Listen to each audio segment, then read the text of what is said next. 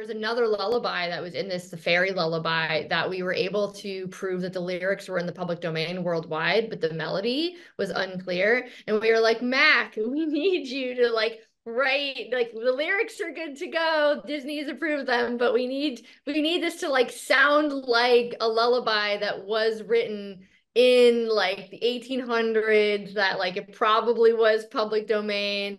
And you're just like, here you go. Here are like two versions of what this could be. And you just knew, and you delivered really well on that as well. I don't even know if It's the Halley fun part. all happened in the background with the fairy lullaby. No, I chose one of the two. Now I can't Yeah. even remember what the other one was. I could sing it to you right now. Again, I won't, but like it's so memorable that even though, we shot that months ago, I mean in December, I remember it clear as a bell. And then I loved it so much that I asked Cara Delevingne to sing it in the finale. Originally, she was going to sing Rockabye Baby for the whatever 16th time. And instead I was like, oh, it'll be so interesting if she sings that lullaby that also I found, by Googling like, whatever, Middle Ages lullaby.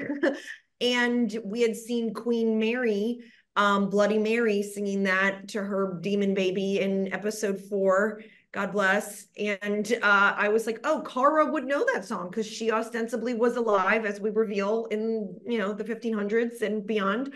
And, again, I don't know how many people, I hope that like eagle-eyed or eared viewers notice that, but even if they don't, it's like, it's part of the texture of the season. And a lot of thought goes into those choices. And for me, I mean, it's simple because it's that thing I always do, the 19th century lullaby melody. We do that on everything. It's like a very standard composer thing.